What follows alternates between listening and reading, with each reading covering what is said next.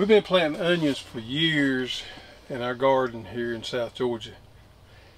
But this year we're running a couple weeks behind. We normally like to plant our onions in the 1st of November. And we plant the yellow granite most of the time. But every now and then I like to plant something a little different. I like some red onions too. So this year we was going to go buy the plants at the feed and seed store like we normally do. And we got to thinking about how much they cost. They run about $7 for 75 plants. If you do the math on there, that's roughly a dime a piece. So it gets fairly expensive buying the plants. And also, the only ones that we can get that's readily available is the yellow granite, which is a popular variety that we really like, but you can't get any red onions. And we like to plant a few red onions. So we decided this year we was going to order our seed and plant our plants in the greenhouse and grow them. We'd save a good bit of money because money's tight and we ain't got a lot of money. And also we could plant some varieties that we normally can't get. And that's the great thing about a greenhouse is you can order seed and plant some things that you normally can't get as plants, and plus you can save money. So what we're going to do is use these styrofoam trays here, and we're going to plant in that. Now the seeds we ordered from Burpee. A lot of different places on the internet you can order onion seed from.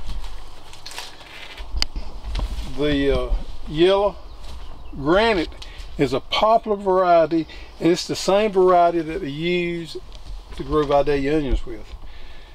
This particular onion right here will grow just as sweet in our area as it will in the Vidalia, and they've always turned out great for us. But this is the same variety they grow up there. Also, we ordered a red Creole. Now the red Creole is a red onion which adds some different color when you're using it for different things. And it's a little different. It's not a real sweet onion like this right here. If you're looking at all the descriptions when they're describing the red Creole, they all say it's got a pungent flavor. Well, pungent is code for it's a little spicy. It's a little hot. So it adds a little different flavor to that. Now I don't like these as well as I do the yellow granite, but I do like them and they make a good mix. So we're going to plant some of both of them. We ordered 900 seed of the yellow granite and we ordered 600 seed of the red Creole. So I'm going to show you how we do this.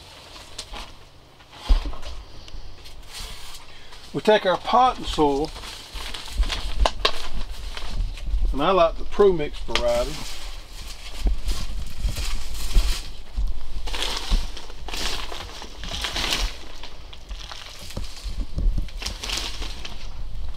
And we spread out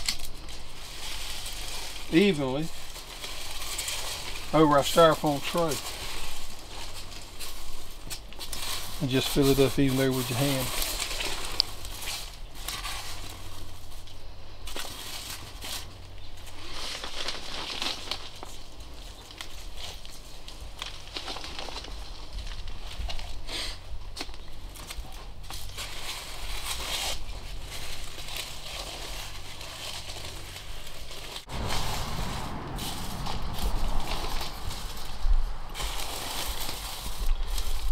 Wipe the excess dirt off there, kind of level it out a little bit.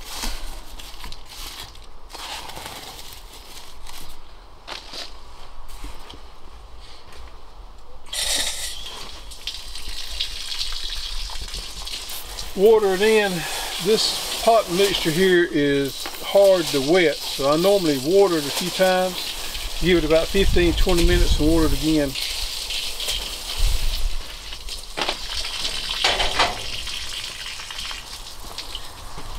I got some right here that I had done earlier today and have wet them a few times so they're good and moist. And I'll come in here and just take my finger and make indentions into the potting soil there.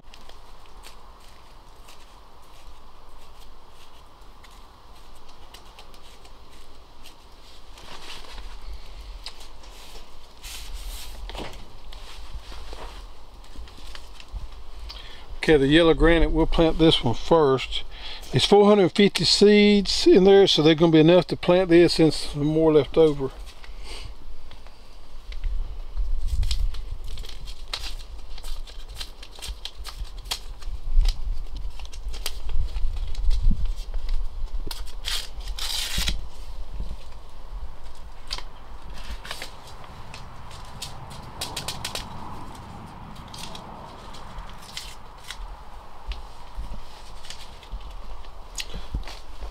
pull them out here, kind of get an idea.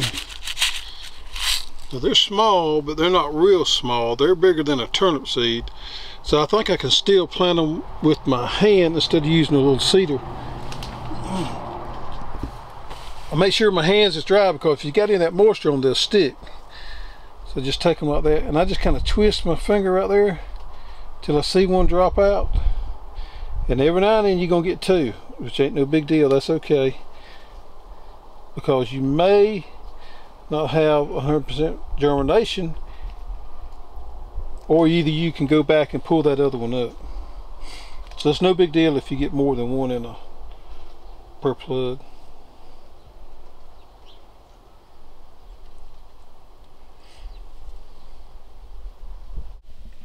So we got our seeds planted, and we're going to dust them in or cover them in just a little bit. Take our potting soil. Got some lumps in there, kind of break it up. It didn't take a whole lot, but just kind of sprinkle them on top of there and level it down.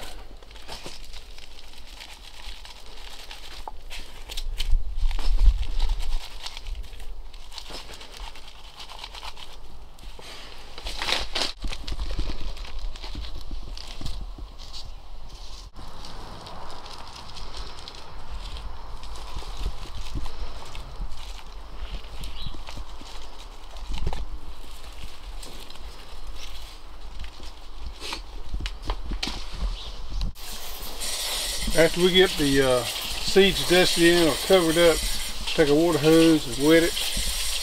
This has to be done for a couple of times, 15-20 minutes apart, get it good and wet.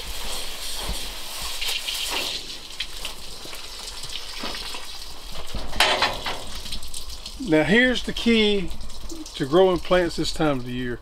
We've been having lows in the 30s, our highs have been getting up to 50s and 60s.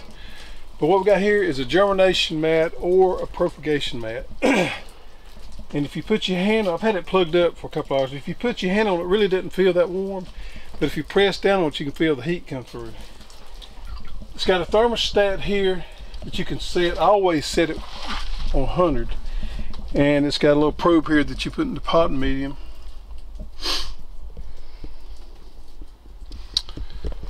So we'll set all of our plants on this propagation mat, and this will heat the bottom up, and the heat will kind of radiate it through the tray there, and this helps tremendously with germination.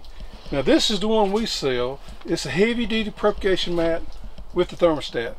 Now if you're wanting a cheap germination mat or propagation mat, you need to go somewhere else, because we believe in tools and supplies that's going to last for a number of years. And this heavy duty one will do just that. It's going to last for a few years. We don't have to worry about it, failing in the middle of the winter time, because we got confidence in it, the quality, and it's going to last.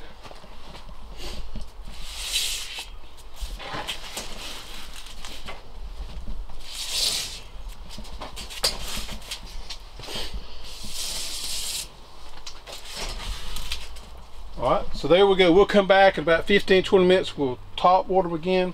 We got the varieties marked with our Hoss Garden markers. And hopefully in about 4 weeks we're going to have some nice onion plants. Thanks for watching, and don't forget to subscribe to our channel.